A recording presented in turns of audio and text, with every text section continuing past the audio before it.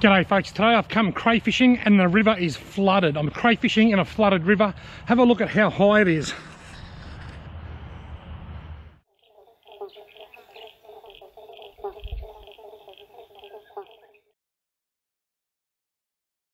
Rightio folks, I wasn't expecting there to be this much water in the river. I had a hell of a job getting in here, as you'll see shortly. Now I've brought 4 cray nets with me, but at the moment I've just set up 2. I've set up the 2 with the longest strings. Now these 2 here, I remember from a kayak fishing session recently, this one with the 2 hoops, that won't be used today because the rope just isn't long enough. This one here might be long enough and might not be. If I need to, I can cut some rope off that and make a 3rd net. The net with the short rope was earmarked to be thrown off that low bank down there, but the entire bank is under the floodwater, so I can't use that anyway. So I'll be using at least 2, maybe 3 nets in this really, really high dirty water. And have a look at this. I just had to walk through all of that floodwater to get in. I did not see that coming when I left home today. The river's almost flooded. Here's obstacle number 1. To wet wade or not to wet wade. Now I've got my sealskin socks on down here, coming up to about my knees. I wonder what if I pull my pants up, I'll pull my tracksuit pants up over my knees.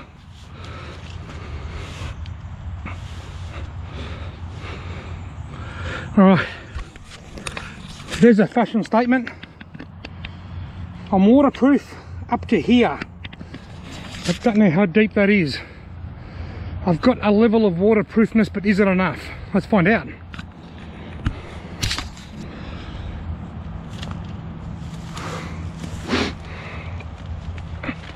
Now the next decision, do I go cautiously or do I just barge through and hope for the best? Holy shit. Uh-oh. I don't think I'm gonna have enough. If it stays flat now, I'll be alright. That's too deep. Go fast, Robbie. Go hard or go home. Oh, look, there's a carp or something just there in the shallows. Right, I'm through. I did get up to here. You can see it got up here a bit. My feet, they should be okay. My toes are dry for now, but a little bit of water may get in under there. If it does, it'll only be a little bit, and my body heat should warm that way. I can feel it under my right heel now, actually. A little bit's got in here. But my body heat should warm that up now, provided no more cold water gets in, which won't be until I go home.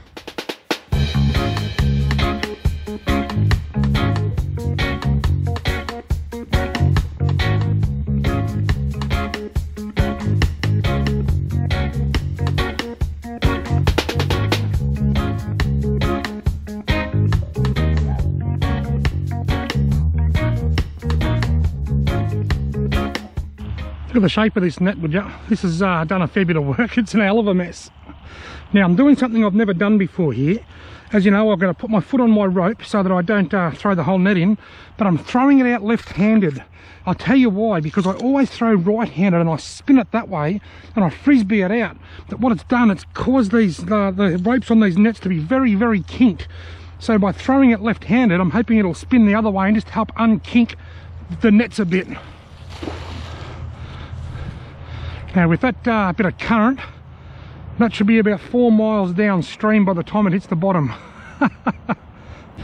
Rightio, now net number 2, as with net number 1, he's getting the old left-handed throw. Bit of anti-reverse, a bit of anti-spin to try and help unkink my ropes. Now, I'm not going to lie to you, it's 1:22. I'm not going to lie to you, I'm going to do an impatient check. There's no point me telling you that I'm going to be patient because that never happens. 1:22, I'll check these at 1:40. That'll be 18 minutes. And in that 18 minutes, I'm going to see if I can get net number 3 ready. Rightio, folks, I've made a 3rd net. I just hope that the string's long enough. Have a look at this. It starts off with green cord, then goes to a different sort of green cord, then it goes to the yellow cord, and then there's another yellow cord. And it still might not be long enough, so I'm hoping by putting it in down this end It's not as deep down this end of the hole. I've had my deeper fish finder run through here, and it's up there where the other nets are is the deepest. Is it going to be long enough? A moment of truth. Still going. Still, yes, it's on the bottom. Oh, here's a little trick I picked up back in Nam. Put this stick in the ground, then wrap me float around it. I like to have me floats wrapped around something. The others are just wrapped around tussocks of grass, just in case the current grabs the slack and pulls it too tight and pulls the float off the bank. Right, 3 nets in. 1:29. I've still got 11 minutes. Rightio folks, you're not going to believe this.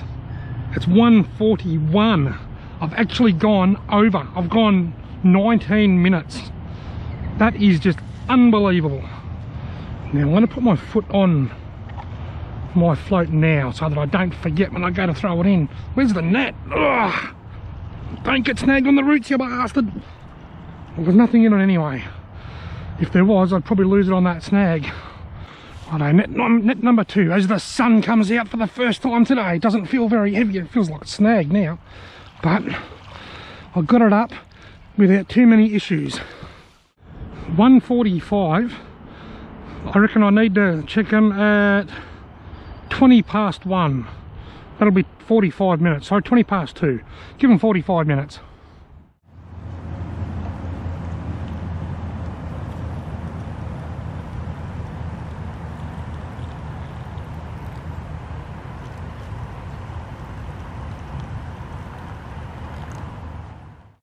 I've just decided that while I'm waiting for my noodles to cook, I'm going to do an impatient check on net number 3 because I didn't do it before.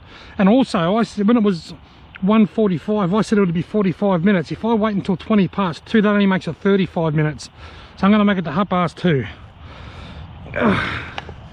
I might be attractive and good looking, but I'm not very good at maths. Right. Don't be snagged. Don't be snagged. Ah, look, it's way out in the open. Beautiful. And it's yielded a similar result to most impatient checks. Geez, those noodles were nice, but I reckon I might have some of that, the green stuff from them sachets, from the flavour sachets stuck in my teeth. Have I got anything stuck in my teeth? Stop that, Robbie, or you'll be pissing milk. Oh, it feels heavy. There's something in here, I reckon. No. I don't think there's anything in this. It doesn't feel very heavy. Slow day on the craze. Right, come on baby, come on baby. Don't let me down, don't let me down. I think it's going to let me down. It doesn't feel too heavy. Oh. Rightio, it's time for a net check. 3:17. So it's been a bit over 45 minutes. I was going to give him an hour, but I just can't. It's not in me. I can't do it. Gee whiz, the crayfishing is slow here. Doesn't feel very heavy at all. Nope. It doesn't feel heavy either. Not having much luck today. Rightio, it's time to check the nets again. Got a good feeling this time. Because 45-minute intervals have been working so bad, it's been 45 minutes. Now, I know what I've got to do to catch a crayfish. I've got it all sorted, and this time I'm going to catch one. I'm going to leave everything here. I'm going to leave my phone here, my good camera here, and my tape measure here. Because if I'm unorganised, I'll catch one. Although this net's right at the same spot anyway, but the other nets are way up there. Usually that's the way. When you're unorganised is when you catch the most fish.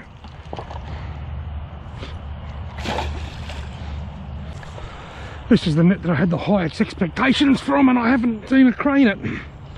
I thought I'd catch it. Oh, I haven't. Whoa! You call that a crayfish? That is enormous! My God! Oh my God! Have a look at the size of that!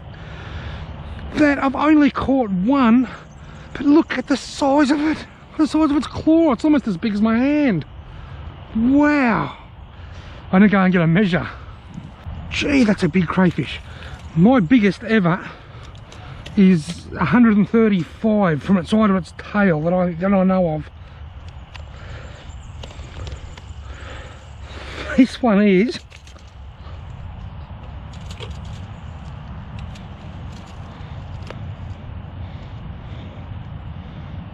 nearly 140. 140 from its eye to its tail. Let's put it next to a drink can for comparison. Oh, I'll get a photo. That's mad.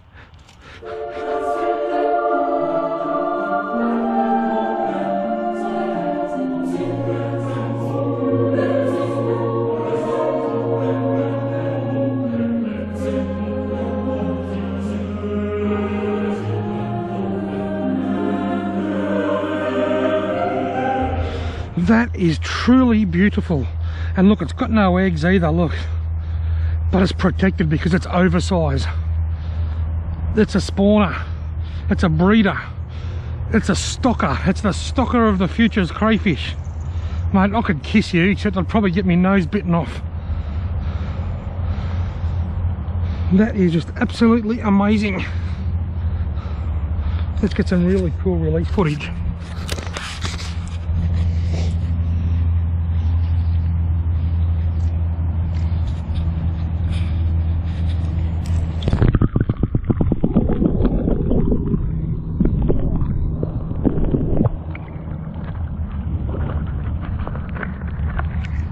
Well, it's taken me all afternoon just to catch one, but it was one big one. What an absolute buzz.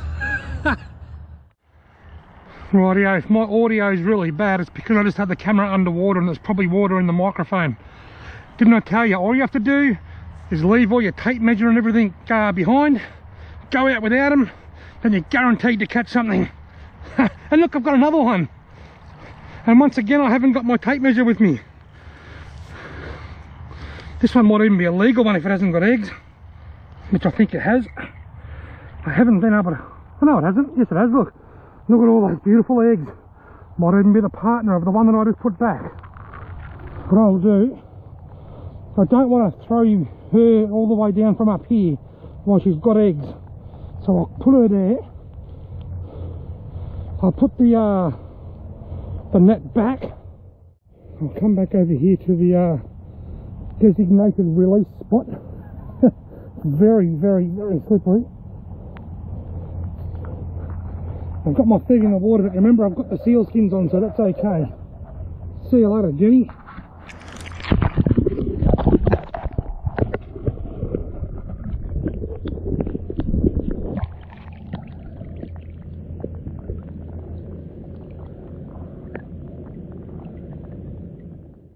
How lucky was I to catch that beautiful big giant crayfish? I feel truly blessed.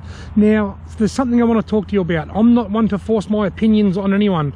I see people keeping trout from streams or cod from rivers, things that I rarely, if ever, do. But I never grill because they're allowed to, and that's fine. But there's something you're not allowed to do, and that's keep an oversized crayfish. And I'm going to tell you why. Those two that I just caught were most likely a pigeon pair, a male and a female. The female had eggs. They might have been the father, that might have been the father of those eggs. There's every possible chance in a waterway this size, it's not overly huge, that they could have been the pair responsible for stocking this area. Now, by taking that big male out, I would get 1 or 2 minutes of bliss on my tongue, and it would be gone from the river here forever. And it would never impregnate any other crayfish. It would never be able to breed. And those two crays, they are the future of the river. They are the hatchery. They're the scientists. They're the research team. They are the stockists of the waterway, and it's absolutely critical that we do the right thing and put them back. And you know what? If we do the right thing and put the big ones back and let them breed up, we will be able to catch legal sized crayfish forever. We've got a slot limit from 10 to 12 centimetres carapace length, and if you put them back, eventually you'll catch a legal cray that you can go and enjoy without feeling guilty. So folks, just a lecture from me, if you catch a big one, it's so important that you put them back, let them breed, so that my kids, your kids and our grandkids can come down here for decades to come and enjoy doing what I'm doing right now.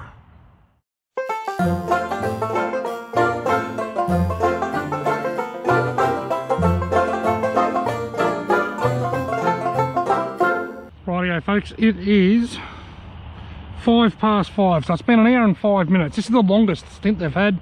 It's also the last time. I'm pulling them out now. All I'm going to take with me is a knife.